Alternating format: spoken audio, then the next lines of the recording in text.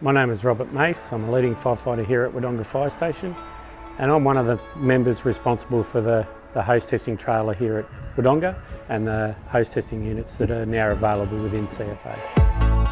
In 2012, there was a serious injury down at Rosebud.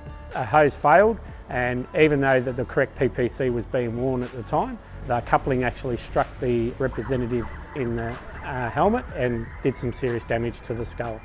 He spent some serious time in hospital, so there was definitely a need for a change. So I sat down and drew up a plan, and with the support from the Wodonga Fire Brigade, both staff and volunteers, we developed a hose testing unit which is currently in service here at Wodonga and has been now for 5 years. And then from there, Rosebud took on the idea of transferring it to a trailer, and what we have now is exceeded all our expectations. Having the couplings secured to the unit removes the potential for those couplings to striking an individual or a member who is conducting the testing.